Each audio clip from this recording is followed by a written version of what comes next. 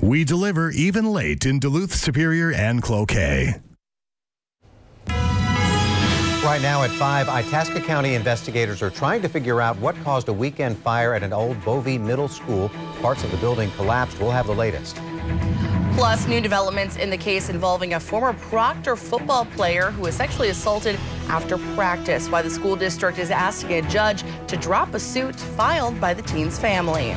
And Ian has just been upgraded to hurricane status as parts of Florida brace for its punch. More on a possible evacuation. From the KBJR-TV studios, you're watching Northern News Now today. Well, we're taking a live look at Canal Park this morning, right outside of our Northern News Now newsroom at 5 a.m. on this Monday, September 26th. Good morning and happy Monday. I'm Natalie Grant. And I'm Paul Brown. Good to have you with us, and welcome to Northern News Now. Our new branding, our new look, and of course, something that we'll have to get used to saying out loud here. Of course, we've been talking about it last week with you, but today is our first day. Yes, it's officially here, Northern News Now. I feel like we've been talking about it forever here, but let's turn things over to meteorologist Hunter McCullough to get in on the conversation here, Hunter. It's a very exciting day here for us. Oh, it's super cool. Yeah, Northern News Now, the cool open, all those cool pictures and things like that. I feel like I'm in the forest there with those beautiful trees behind us there. Yeah, it's all fancy and stuff this morning. I like it. It's going to be very cool now, a very fun day, and a lot of folks put a lot of work into this, so it's all good stuff coming. And we'll have more on kind of what this all means throughout the show. You'll see more graphics, you'll see more different brandings, and we'll talk more later in the show. That all sounds good. But first, we got to get to weather here. Oh my gosh, it is going to be cool in the early parts of this week. Lows in the 20s eventually. My gosh, it's going to be cool later on. So there's a lot to talk about here, and I'll break all that down in just a little bit. Right now, 43 degrees on top of the hill. We're seeing mostly clear skies in Duluth. Winds out of the northwest at 10 miles per hour. The rest of the Northland, a couple 30s. It's actually fairly mild this morning. 39 in Big Fork, same story in Bemidji. 38 in Walker, 43 in Moose Lake, 47 in Ashland, and 50 degrees in Ironwood with mostly clear to partly cloudy skies. The more cloud coverage is off in the eastern half of the Northland. Yesterday, we saw a high right around average, 64 degrees for a high. 63 was our average high, so we're supposed to be in the low to mid 60s for this time of the year. 0.12 inches. We did see a little bit of rain on top of the hill. Still below average, just a little bit on the month, and well above average like we're used to here for this year so far at 2.08 inches.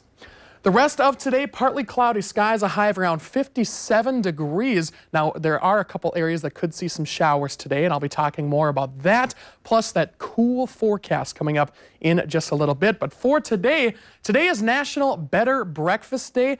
I didn't look to see what that means, so whatever your meaning is, that's what it means. And the question is, what is on your ideal breakfast plate? And mine would have to be, Natalie and Paul, probably steak and eggs or something like that. Steak and eggs over easy with hash browns and maybe a little bit of like toast, something like that. Cranberry. The first thing is the fact that you're bringing this up right now. Yes. Is like already I'm hungry. It's kind of mean, isn't it? And now we're all hungry again. What about you guys? I would say probably something with the hash browns, eggs with, I like something different for my breakfast too. I don't know if there's a go-to option, but I also like fresh fruit on the side too. That's always fun. See, that's probably what it means, is like what's better for us. Yeah, that makes sense. But, okay, yeah, hash browns, eggs over easy, and what is it? Corned beef hash. Corned beef hash. The best thing on the planet. Yeah. So anyway, good. Okay, now that's I'm hungry. awesome. Yep. All right, thanks, Hunter. Thanks, You're Hunter. welcome. Well, new this morning, Tropical Storm Ian has now been upgraded to a Category 1 hurricane. It's headed straight for the west coast of Florida. Ian currently has sustained winds over 74 miles per hour and is likely to become the first major storm to hit the state this year. Florida officials say that they could start issuing evacuation orders as early as today.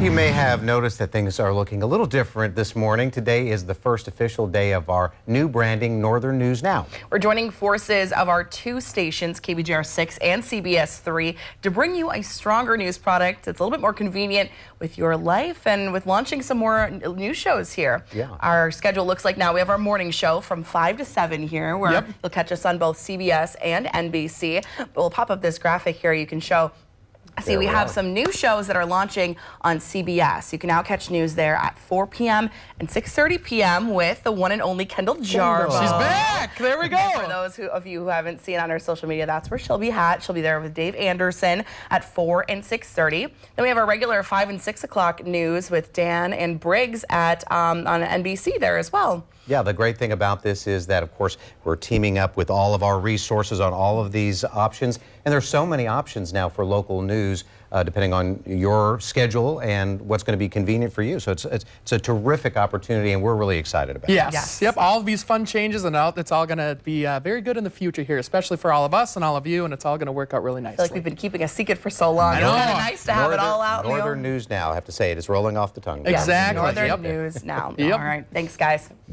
Well, coming up in our next half hour, calling all Packers fans. There's a groundbreaking change coming to how you can listen to your games. Plus an update on a sexual assault case that took place months ago, what one school district is asking for, and how the family of the victim is responding.